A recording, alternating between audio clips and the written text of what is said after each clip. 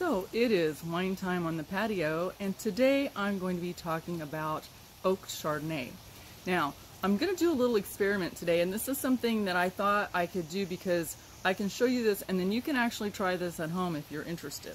So I've got some Clos du Bois Oaked Chardonnay. This is one that you can purchase locally at any store that sells wine pretty much. So I think I might have picked this up at Schnucks or CVS, but anyway, you can get this at it's very readily available and not expensive.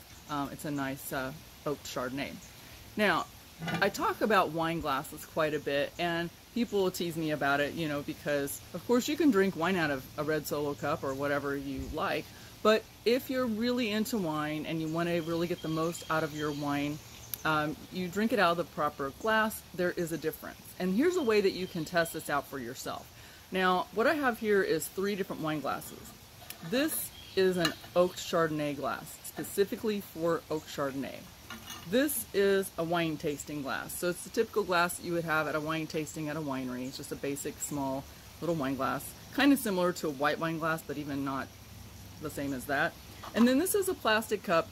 And if you eat at restaurants where they have outdoor dining, sometimes they don't let you have glass outside. I know that's common in a lot of places. And they'll give you one of these cups with your wine. So what I'm going to do is I'm going to take this oaked Chardonnay and I'm going to pour it into each of the 3 glasses. So this is something you can try. I've tried this with, actually it was a demonstration done by Riedel. Riedel is a wine glass company that's been around for hundreds of years, and it's a German company. And Riedel made this wine glass, for example. And I went to a tasting one time where they did 4 different glasses that were correct for the wine, and we tasted the wines in the correct glass and in different glasses to show the difference. Oaked Chardonnay by far was the most dramatic difference. Now, Chardonnay is a grape that it was created in Burgundy, France, and it's most commonly associated with Chablis in France. It's also sometimes used for Champagne in France. In the U.S., it grows very prominently in California. This is a California wine here. Chardonnay doesn't really grow that much here in the Midwest where I'm from, and so the local wineries generally don't carry it. What we have here is Chardonnay, which is a hybrid grape of Chardonnay and Saval. So it's similar, but not exactly.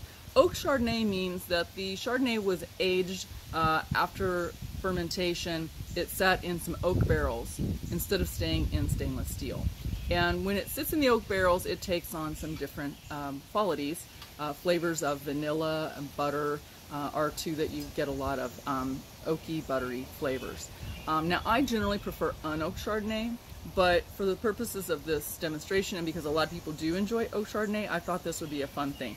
So an oaked Chardonnay glass is similar to a red wine glass, but you might notice, so it's really white at the bottom, and I'm going to run my hands because it's hard to see glass sometimes, and it's also almost equally as wide at the top, so it's got a large opening. A red wine glass would be similar with a slightly smaller opening at the top. So usually on a red wine, the bottom is round and the top narrows in a little bit, not as narrow as a white wine glass. Now this one is so it's a big bowl that stays open, and this affects the fragrances and the flavors of your wine. So when you drink your oaked Chardonnay from the actual oaked Chardonnay glass, I'm just going to do a small pour because I'm going to be playing with this a little bit. Give it get a little air in there, and you get all the butter and all the oak. You really get the smell. All the nose on this is very, very strong in this glass. And it's going to be the same when you taste it. So it's very powerful, all the oaky, buttery, strong flavors of oaked Chardonnay. Now, another good thing is if you find that you don't care for the oak on your Chardonnay, if you drink it out of a different glass, you don't get it as much. So this is a traditional tasting glass. So I'm going to pour it in here. So this is a tasting glass like you would find at many of the wineries. It's a thicker glass. It's just kind of standard. It's not really typical white or red wine glass. It's closer to a white wine glass. Now again, I can still smell some of the flavors,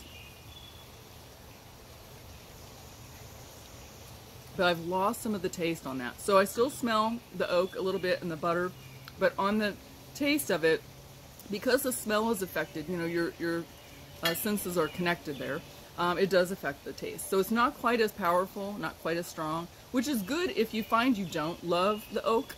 You put it in the wrong glass and it's actually better for you. Now, if you really want to take away the flavor, put it in this plastic cup. So in the plastic cup, again, now it's just plastic. It's really broad at the top, so it doesn't hold in much of the fragrance. So you can still smell a little bit of something, but you don't get a lot on the nose.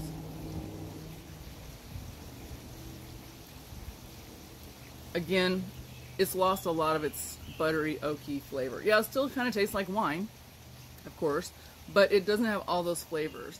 And in fact, I think oak Chardonnay tastes kind of flat out of this kind of a glass. Now, again, if you don't like all those strong, oaky, buttery, you know, the traditional flavors of oak Chardonnay, you find it's too strong for you, and you're at an event where you don't want it, that's what's available, but you really aren't thrilled, you can put it in plastic or put it in a regular glass of some kind, and it'll tone that down for you. But if you want to appreciate the fullness and all the qualities on the nose and on your palate, because again those are connected, you want to use the actual proper oak Chardonnay glass. If you are into wine, I do highly recommend Riedel glasses. They're expensive, they're very thin glass. You can hear maybe this versus this. Very thin. You have to hand wash these carefully because they are very delicate, but they are just fantastic for wine.